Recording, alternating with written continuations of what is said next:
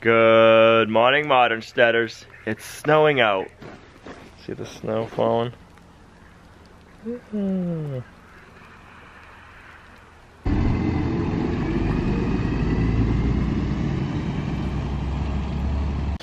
Might be too dark this morning to see inside the chicken coop.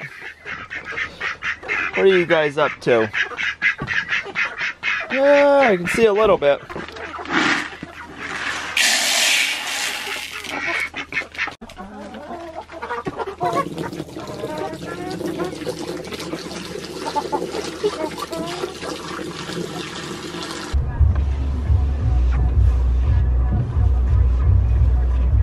I have to run out this morning and get a few things done. Hopefully the roads aren't too bad.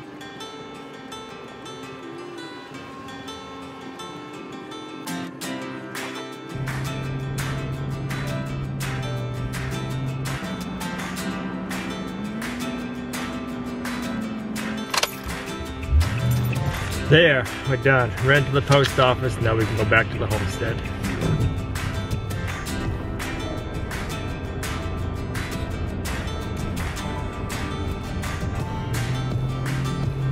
Looks so different when there's snow on the ground.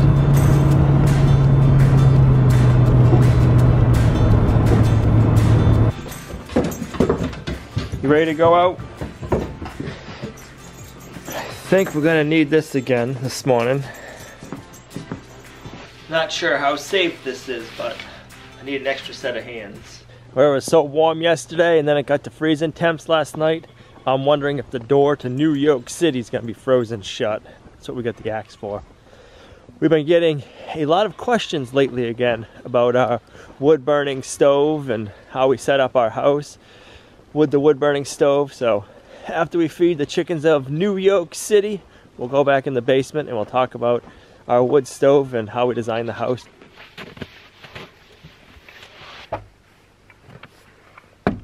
Yep, frozen. There we go.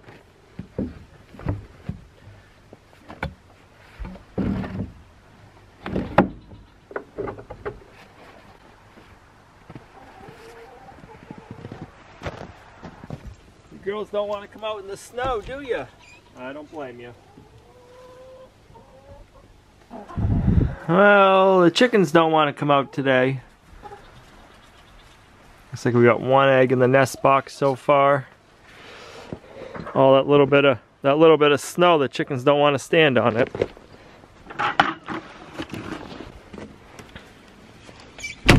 Willow seems to be awful talkative this morning. She's flattened over there pretty good. I think I better go get the buck balm, take it out, and see what she does. Maybe she's in heat. I'm gonna have to go find out. The tree looks nice. I think that's Willow making all that noise. And she's usually not that talkative.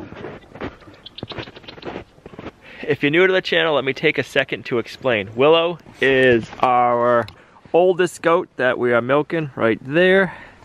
I brought her on December 1st to the breeder so she could meet the buck and go on her first date so she could hopefully get pregnant. And we're hoping she's pregnant, but I don't know. She could be back in heat today, and if she is, that means I gotta bring her back to the breeder to go on another date with the buck. So I need to keep an eye on her right now and see if she's in heat or hopefully she's pregnant. Watch out.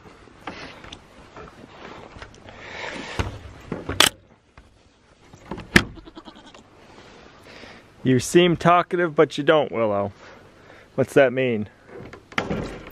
Huh? Got the buck balm right here.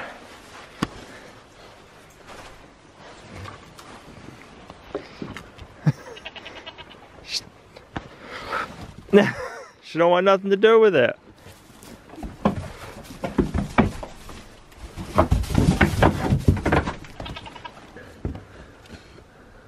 What do you think about the smell?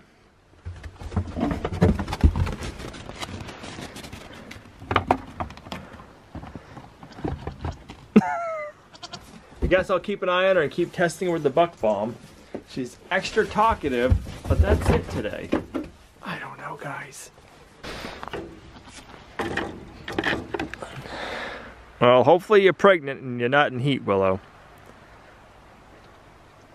I'll keep an eye on you.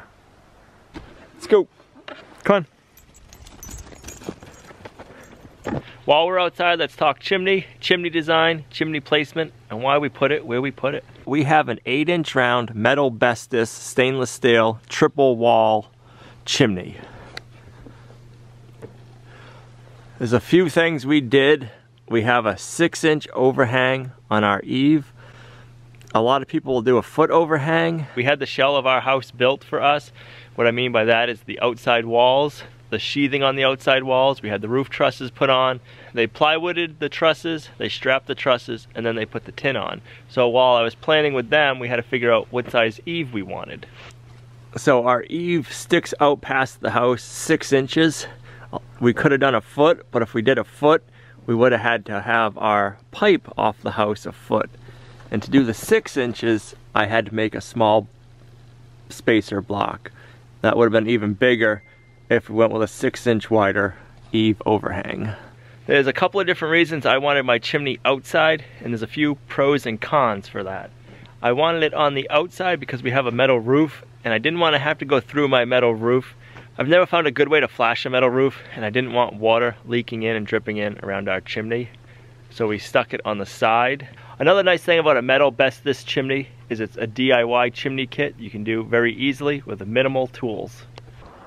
Another nice benefit of having the metal bestis chimney on the outside and the side of your house is we can clean it out here, keep the mess outside, and we don't have to climb our roof to clean our chimney. Let's go inside and we'll talk about the stove.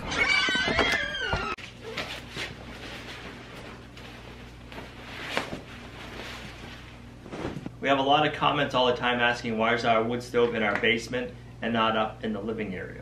A couple of reasons of that. If we have it in our basement right near our door, it's easy to get the wood in and out. We can bring a wheelbarrow through our door, we can drag our sled with wood in it through the door, and we keep the mess in the basement.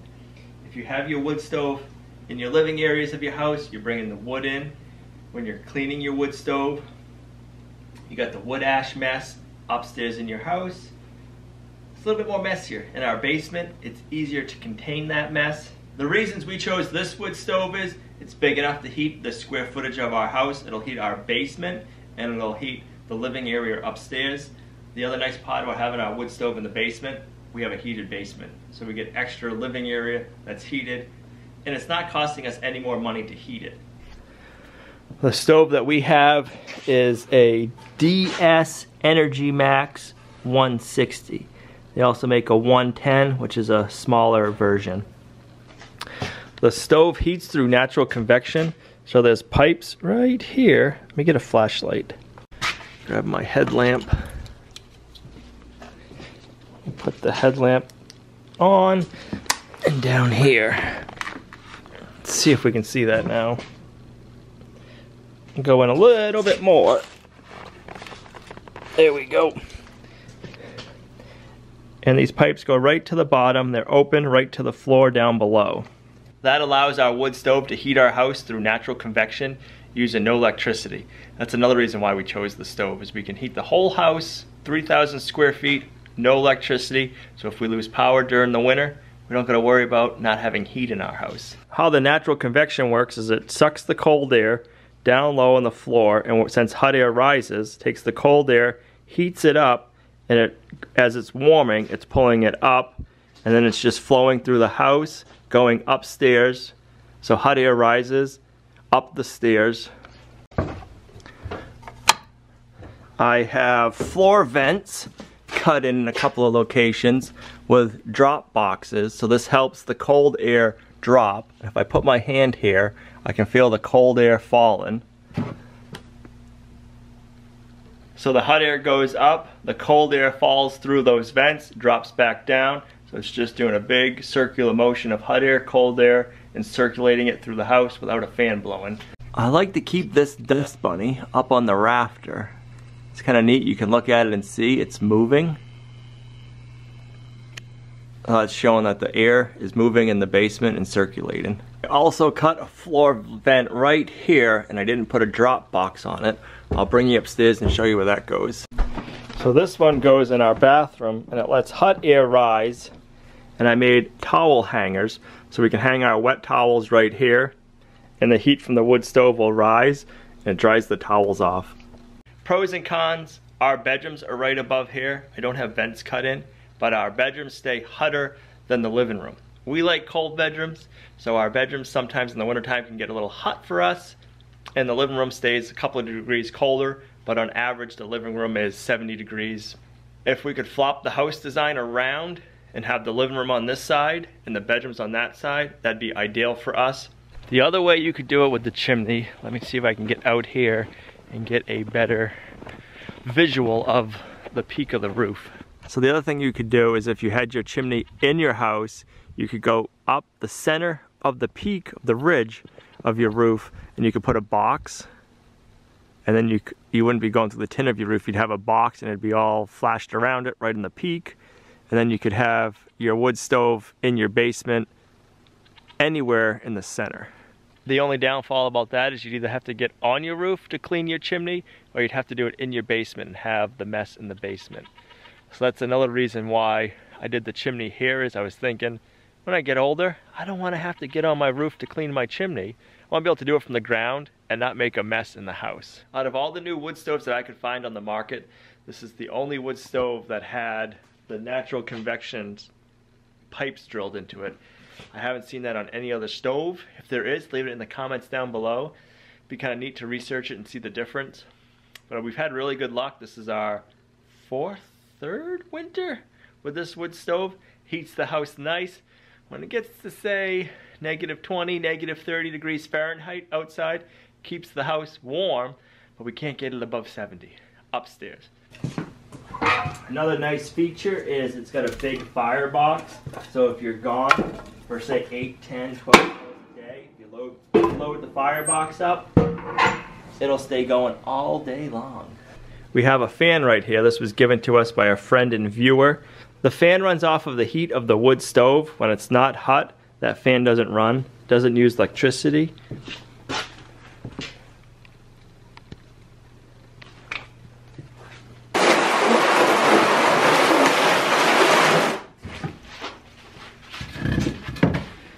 Another nice reason for having it in the basement is I can store 2 weeks worth of firewood down here easily. And if I wanted to or needed to, I could store a month's worth of firewood down here. Keep it inside. It's right next to the stove. When you need to load your stove up, it's just 2 steps from here to the door. You know it's going to be nasty weather. You want to stock up with your firewood, you can. If you don't have the time, if you bring a firewood in all the time, you can stock up once a week, once every other week, once a month, on a weekend when you have the time. If you think you're going to be sick, or you got to go away, you can have a good supply of firewood right here.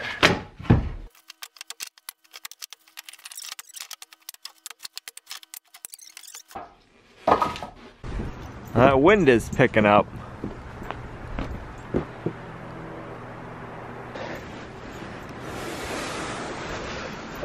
Gotta check up Willow again and see if she's in heat. Her tail wasn't flagging at all today, so I don't think she is. Can you turn me straight, please? You need to be straight. Yes, I can't do it. Okay, ready? Yeah.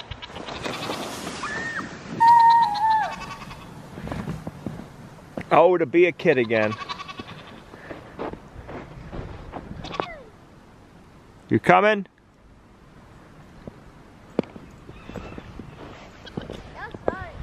That was fun. So she's still talkative, but her tail's not wagging, so she's not flagging, as they call it. Have to check her again tomorrow, because if she starts flagging her tail, I'm gonna bring it to the breeder. She's awful talkative today, Livy's. So I don't know if that means she's gonna go into heat or not. I'm gonna get out the buck bomb again and see if Willow reacts the same way. She knows what I'm doing, so she's staying away. I think she smells it already. See? She's still running.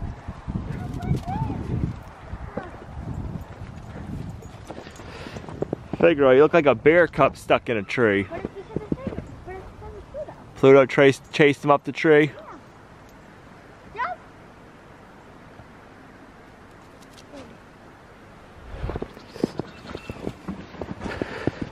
Oh, Willow. You're hiding from it, Willow. You're hiding from it. She wants nothing to do with the buck bomb. Oh, I have no idea what that means. Or she's gonna start running from me if I chase her. See? She's like, I want nothing to do with that. Get out of here. You gotta get down so I can get you your hay out. Goaties, I have the hay.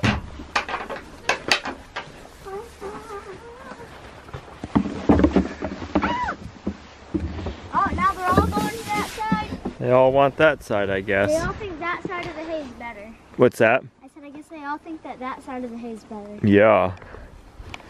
Hey, Ra, what you doing? So if you know what that means with Willow running away from the buck bomb like that, leave it in the comments down below. Oh, I guess I'm gonna try it again tomorrow and see what happens if she starts wagging her tail. Put her in the back of the truck and we'll bring her on another date.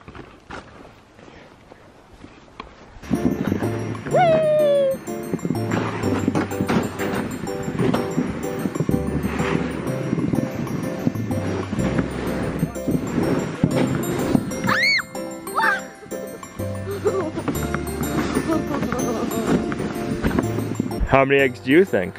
I don't know. You don't know? Me neither. I'll say 5. None. But there was one in there.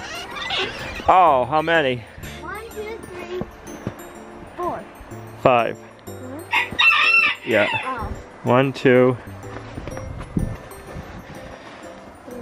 3, 4, Oh. 5. I didn't see that one. You didn't see that one? It's getting chilly out. Yeah. Looks like there's another snowstorm blowing in. I'm glad we're finishing up the chores and getting back in the house. Yeah. Yeah. Come on, Pluto. Needs you too.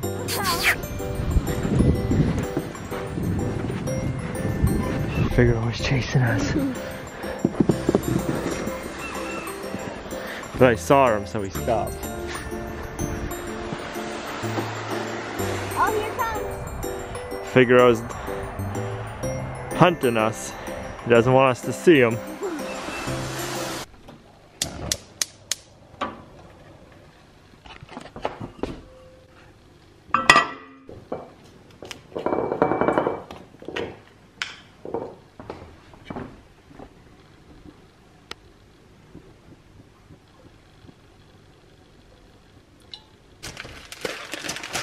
Some pork chops from the pigs we raised this summer that we butchered too. So everything right here done on the homestead.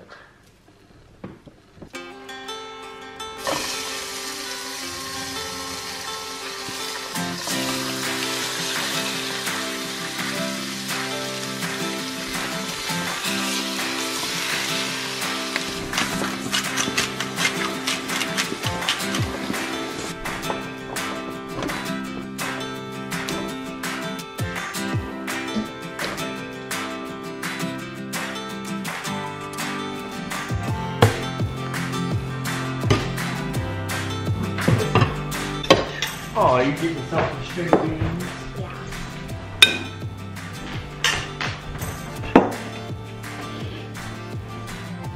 Oh. Not a little more, you could.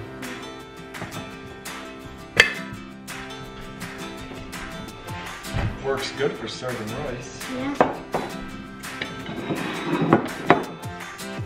Just the right shape.